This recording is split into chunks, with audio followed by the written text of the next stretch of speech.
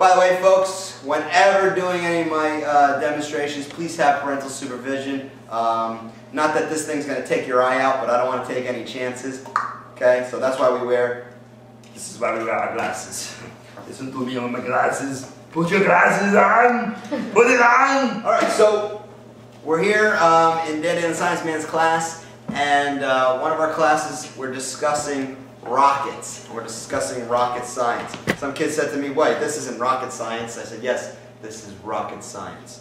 Okay. Now we're trying to figure out something about rockets. We were trying to figure out things about thrust. The idea that thrust is the motion forward, the object moving forward or up. That's the thrust. What creates the thrust? Well, what creates the thrust is some sort of propellant. The propellant is something that comes out of the back to give it that forward thrust. Now that we found out from our buddy Sir Isaac the Fig Newton. That's not his nickname, but I kind of like calling him that.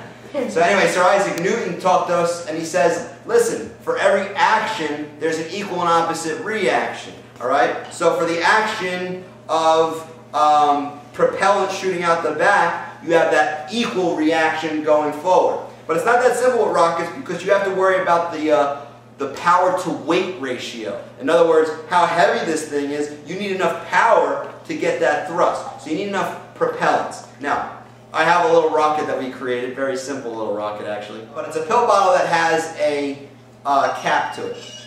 But a cap that does that, the snap. You want a snap cap, okay?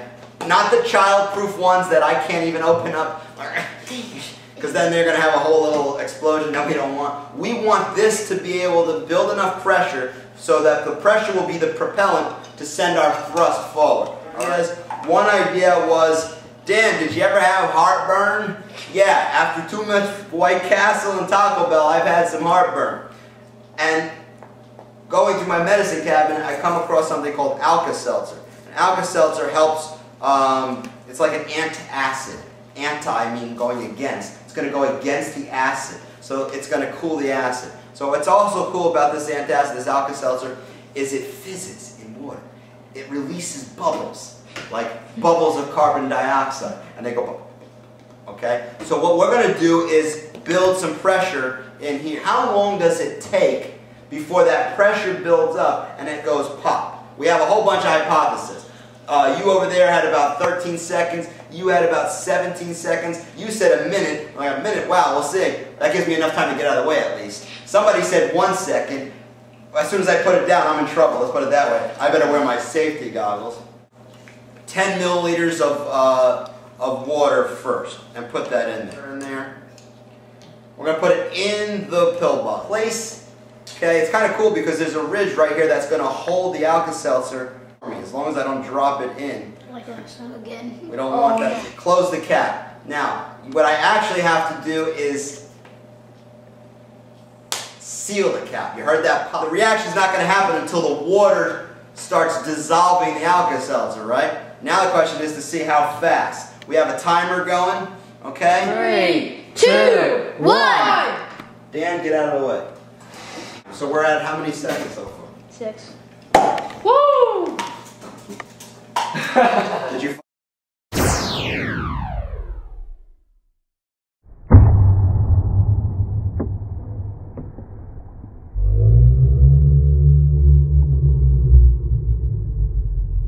Why don't we add more water and see if what the results are this time? We had 10 milliliters. Let's double that. This time with more water. Our experiment is to find out if it's going to build up a longer amount of pressure, and if that means it's going to be a higher launch. All right. 2, 1. And there it is. Dan counting.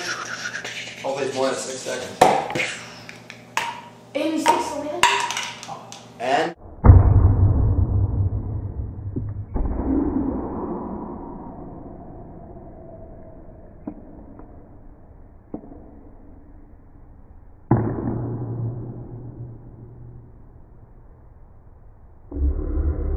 Two trials, we lifted off two launches.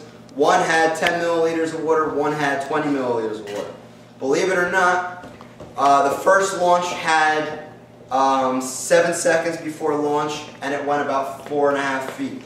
Okay? The second launch went 11 seconds, that's with a little more water, okay, double the amount of water. It went 11 seconds, and it went about 6 feet up.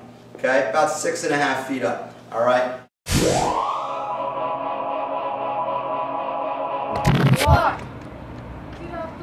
And then they go. 1, 2. We're going to try another propellant.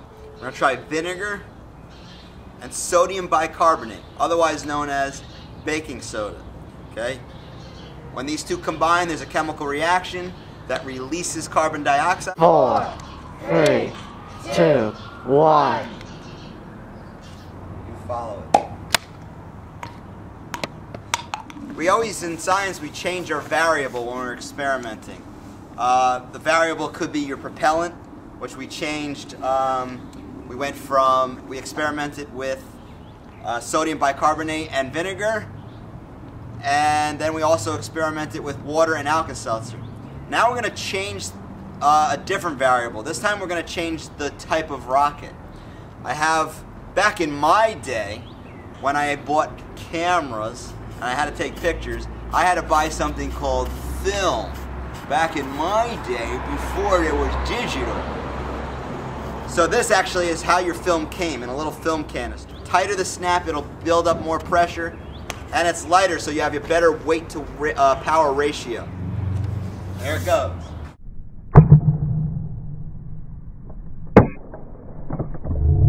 That was good.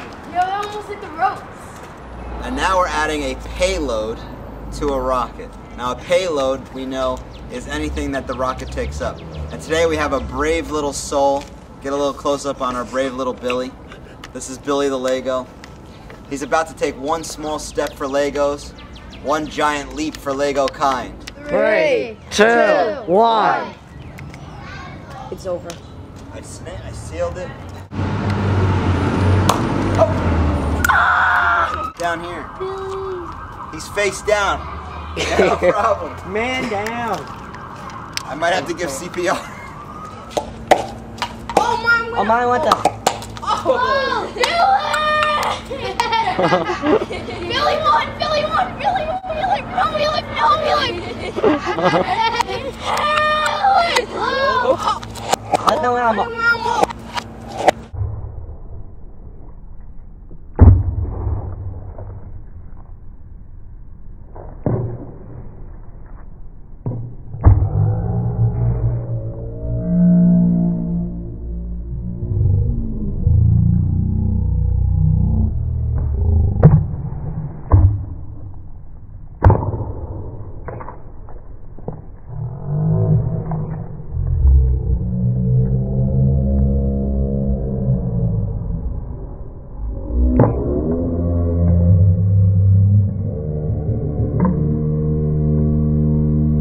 Not try this at home without parental supervision.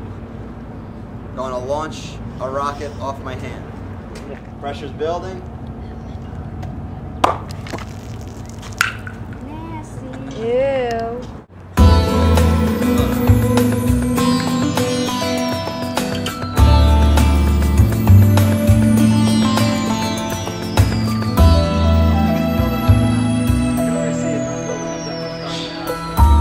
Oh yeah, it's starting.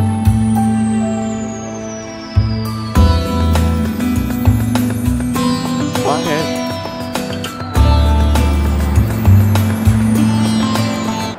I need the cap. Take 5. What's that mean, take 5? I didn't say it. He said it. Take 5. Let's take another 5 minutes. It's By the already time- on. If we take another 5 minutes, Class is over. class is over. All right.